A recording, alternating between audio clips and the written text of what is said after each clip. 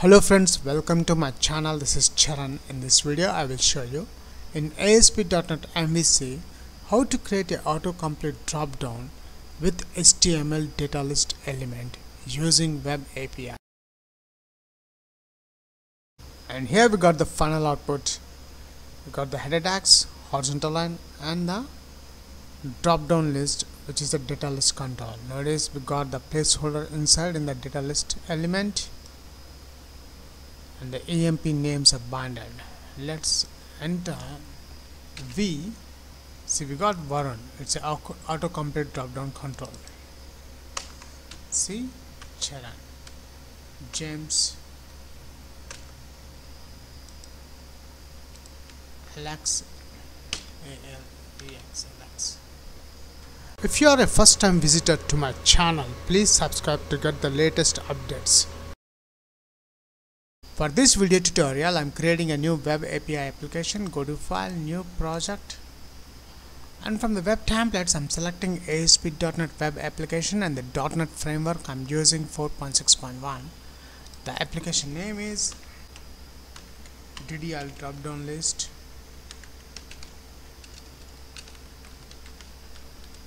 Autocomplete Web API is the project name. Click OK.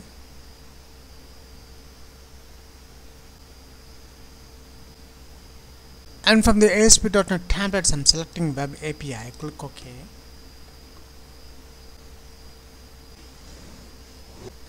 And the project is created successfully. Let's close this window. Open Solution Explorer. Now in this project, first I'm adding ADO.NET Entity Data Model. Right click the project name, add ADO.NET Entity Data Model. The model name I'm adding EMP model. Click OK. And from the model contents, I'm selecting the first option. Click Next. Let's create a new SQL connection. I'm adding my SQL server name. After adding SQL server name, now I'm selecting the database name. The new DB database test connection is succeeded. OK. And here we got the connection string, and the connection string entity name is new DB entity, and I'm saving this connection string in the web.config file. Click Next. Now let's select the table from the selected database object. Expand the DBO. The table I'm selecting the employee. Click Finish.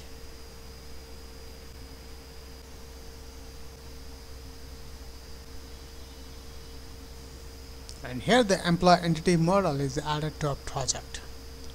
After that, let's open Solution Explorer. Minimize the references folder. Now after adding the model, now we'll add a new class in this models folder. Right click the models folder, add class. The class name I'm giving EMP class, and here we got our class. Now in this class I'm just defining the public properties. Public int. I'm adding the properties for EMP ID and EMP name only. So let's add EMP ID get set public string EMP name get set. After adding the properties in this EMP class, next open Solution Explorer. Now let's create a API controller in this controllers folder. Right click the controllers, add controller. Let's select the web API 2 controller empty, add. The controller name is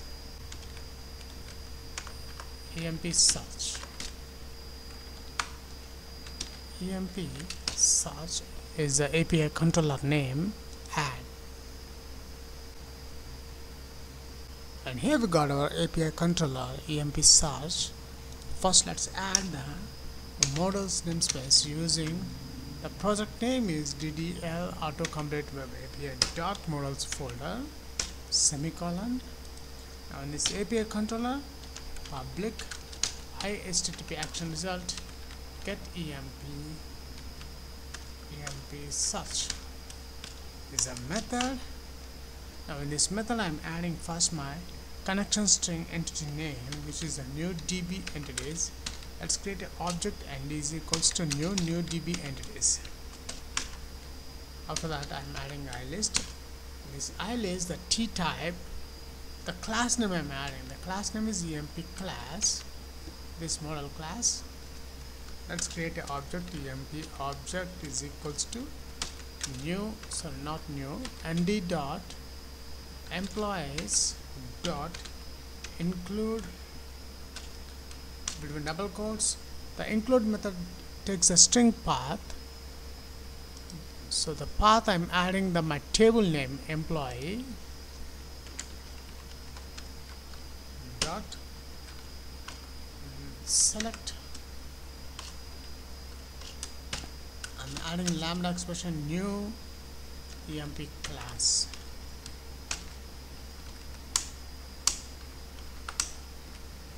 Let's add the properties. emp id is equals to x dot emp id, comma emp name is equals to x dot emp name dot to list, and the list the T source. I'm adding the emp class name,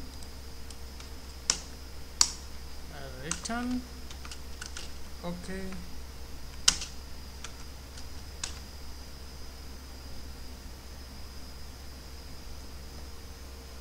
I'm adding emp object, semicolon. That's it. We have written the code to fetch the employee name details from this employee table. Now let's browse the web API controller, Google Chrome, and here we got the default output of the project. Now we require the web API URL. After / I'm adding API / the API controller name is emp search. Let's add that one, enter.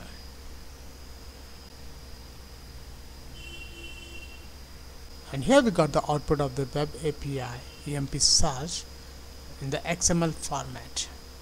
Now let's bind this emp name into a drop-down list using data list control with a autocomplete search functionality. So I can switch back to the coding part, stop debugging,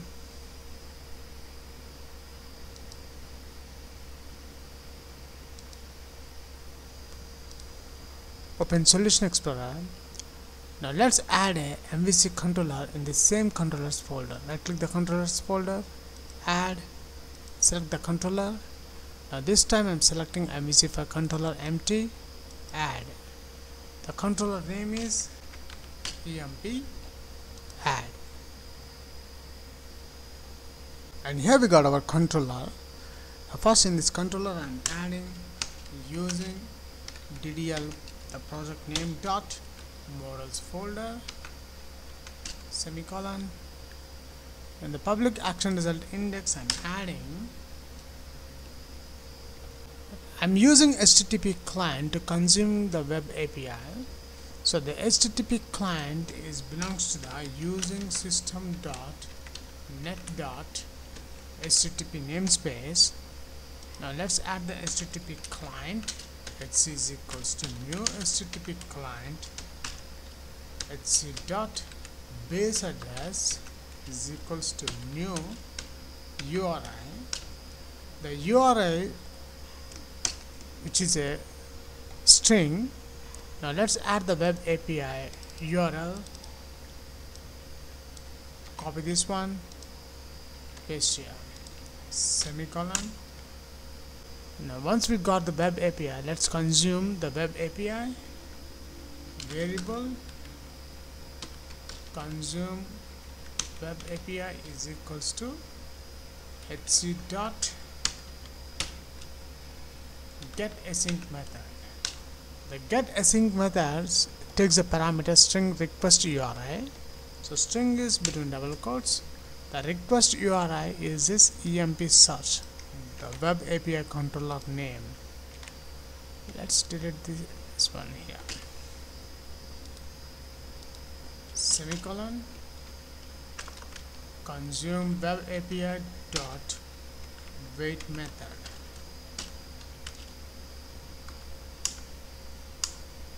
After consume, I want to read the data.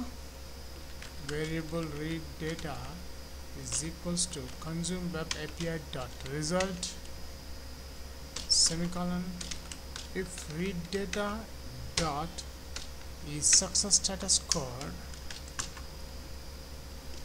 Once I read the data from the web API, I want to display the results. So again I am declaring a variable display results is equals to read data dot content dot read as async ilist.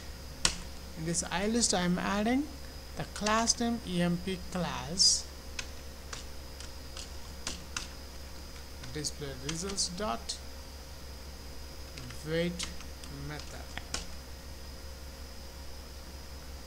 We are displaying the records in the drop down list control, so we require the enumerable emp class. Let's create an object, emp object is equals to null.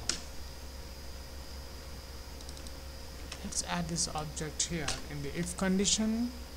Emp object is equals to display results dot result property. In the return view I am adding this emp object. That's it, we have consumed the web API into this action result index method. Now the final one, we require the index view page. Now before adding the index view page, we must build the application. Build solution,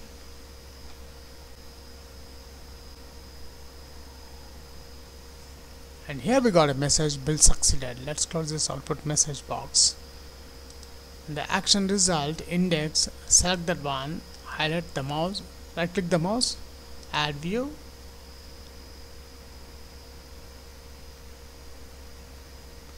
the view name is index. The template I'm selecting empty. The model class I'm adding, our model class is emp class. Let's this one here, emp class,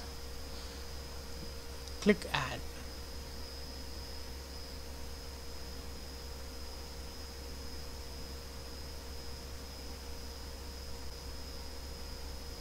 And here we got our index view page.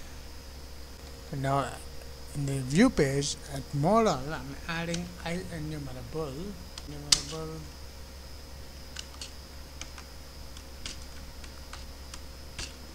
After adding the enumerable in the model, now let's add the center tag. Close the center tag.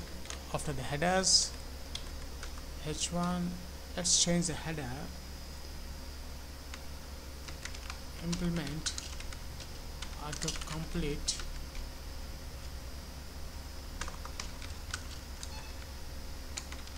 dropdown using data list element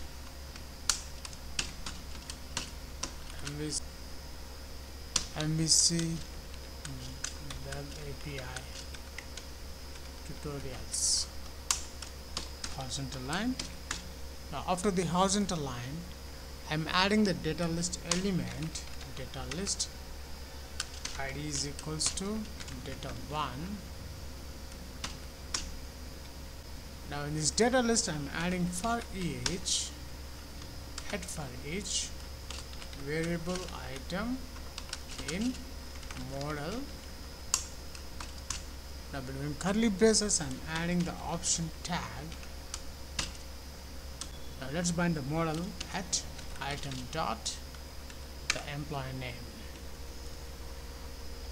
Now I want to make this data list element to the autocomplete search functionality.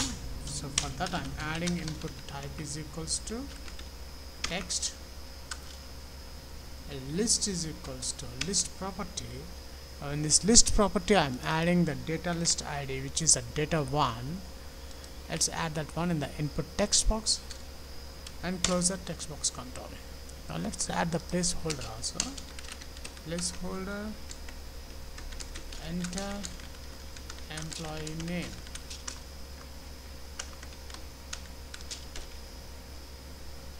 That's it, we have done the complete coding part. We got the ADO.NET entity model, the model class EMP class, API controller, MVC controller, and the index view page. Now before run this application, the most important, we must change the controller name. Open Solution Explorer, app underscore start folder, expand that one, route config.cs file, open that one. And notice here the controller is the home. Let's delete that one, the home default controller name. Our controller name is EMP controller. I'm adding MVC controller. And the action result is the index page, which is this one, index view page. That's it, we have done the complete coding part. Now it's time to check the results. Google Chrome. And here we got the final output. We got the header tags, horizontal line, and the drop down list, which is the data list control. Notice we got the placeholder inside in the data list element, and the EMP names are binded. Let's enter V. See, we got Varun, it's an autocomplete dropdown control. See, Charan, James, Alex, Alex. That's it, we have implemented the autocomplete dropdown using data list element in MVC Web API.